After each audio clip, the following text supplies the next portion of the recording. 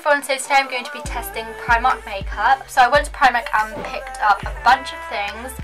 Hopefully the colours are right and stuff, especially for the foundation. So I kind of guessed the foundation shade and the powder shade, so we'll see how it all goes. So if you'd like to know if Primark makeup is any good, then carry on watching. Also, if you're wondering where my top is from, it's from ASOS, so I will try and link it in the description below. I'm going to start off with the PS Liquid Foundation, medium coverage, semi-matte finish, oil-free formula. I got this in the shade Chestnut and it was £2.50. Squeeze some on the back of my hand. Oh gosh, it's really, really dark. You probably can't see, but this is definitely not my skin tone.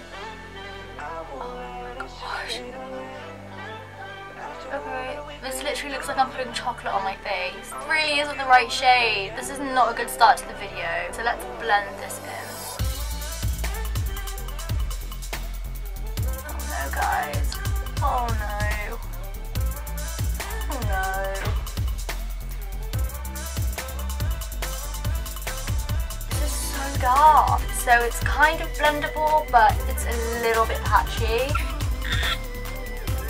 Okay, okay, so it actually looks a lot better now that I've blended it into my skin. It's still a completely different shade to what I would normally wear, but it's not too bad. So coverage wise, it really hasn't covered up a lot, to be honest. Like you can still see the redness here, and yeah, it doesn't give a lot of coverage, but what I do like is how it really glowy look, but it's matte. It's pretty much matte, which I actually really like. I really like this. Definitely gets lighter the more you blend it into your skin, so yeah, that's really good. And if I'm going to be honest, I would actually wear this foundation out and not worry about it because it looks really good on the skin. So I got a light concealer, so I got it in the shade Sand. And Primark actually have a pretty good shade range, but this is what it looks like. It's very stiff to do that. Oh my god, I already don't like this. Not that easy to blend.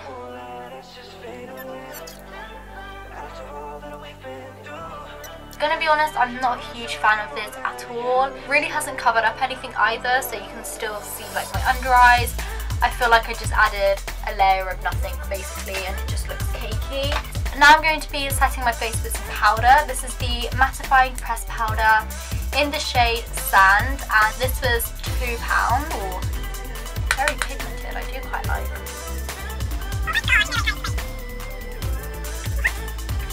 Guys, this is such a good powder. It kind of blurs out like your pores and stuff, which I think is really cool.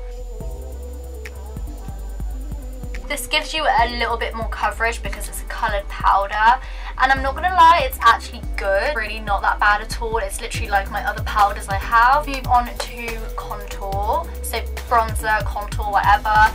So I picked up the mattifying pressed powder. This is also basically meant to be like a face powder, but I got it in the shade Chestnut. So yeah, I'm gonna use this to bronze up my face.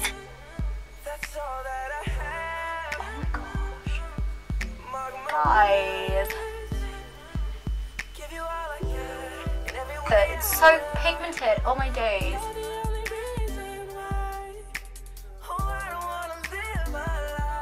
This is more pigmented than the Bourjois powder. This is so good. Like, I'm seriously impressed. Like, I'm in a little bit of shock here. I'm really excited about this. I want to see if it's any good because it's £1. So it's a eyebrow pencil. It comes with a spoolie on one end, then the pencil on the other end. I got mine in the shade Dark and it was £1. Gosh. Guys, look at this. Very creamy.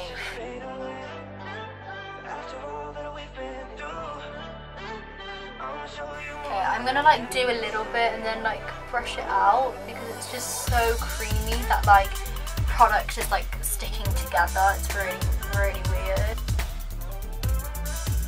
I'm not a fan of this at all, to be honest. It's giving me okay brows, but it's really hard to kind of make your brows look natural because it like sticks your brows together. It's really thick and really creamy.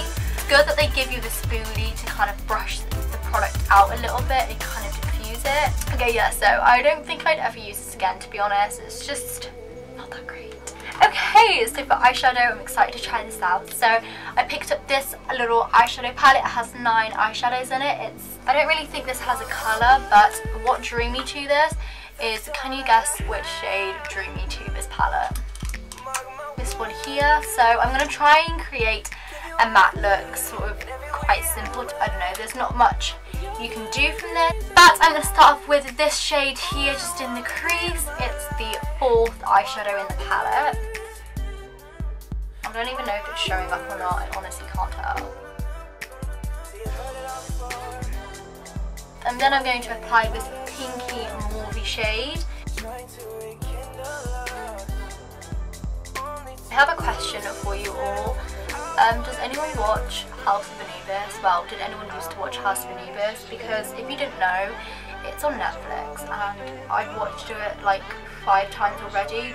And it's a Nickelodeon TV show, but it's like set in England and it's like Egyptian history, like a mystery like thing. They have to try and find like treasure.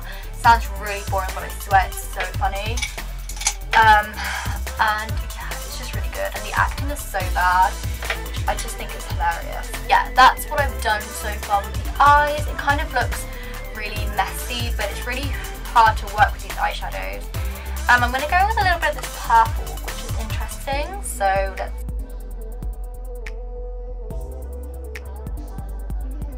This is the look I've ended up with. Just going to apply some of that same pinky shade like on my lash line.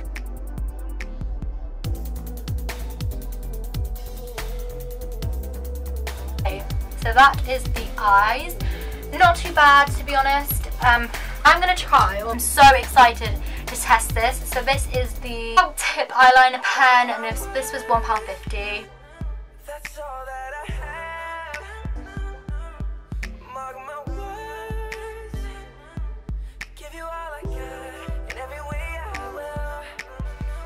That is so good. Recommend this to everyone. Even if you don't feel like you could ever buy makeup from Primark, just get this because it's seriously so good and it's so cheap, like so easy to use as well. Like normally I stay away from these sort of nibs because they're just quite short and they're not like as precise on the end, but so easy to use. Mascara. I'm not expecting great things from this mascara, to be honest. Somehow I knew it was going to be a one like this. It's just a very classic one.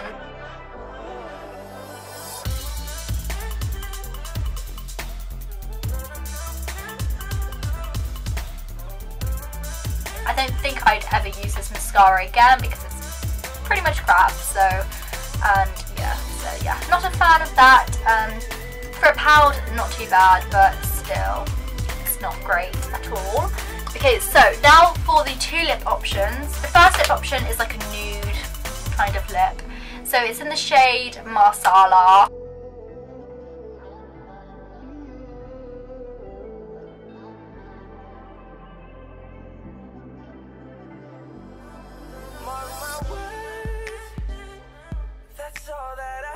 Lipstick was 80p, which is absolutely insane, and it's a really good lipstick. Like, look how pigmented it is. It's insane. Yeah, it's like a bright pinkish sort of shade. The second lip option is a red lip, so I'm going to be taking this lip liner, but it's just their red lip liner.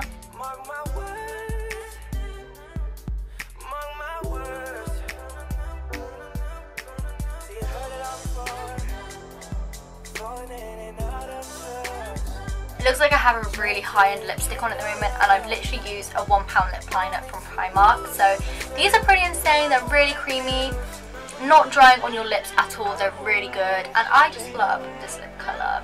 I think it's so cool. So this lipstick here, this is in the shade Movie Star, and again I bought this quite a while ago, and I've never worn this out. But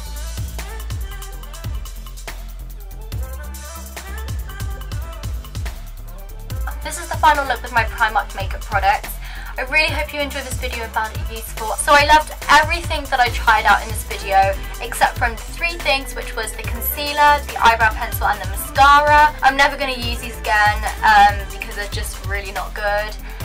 And they didn't really work for me. They might work for some of you guys. And I seriously love the bronzer. Let me know if you're going to try any of these products out. And if you're new, make sure you do subscribe because I upload pretty frequently. And yeah. Bye guys!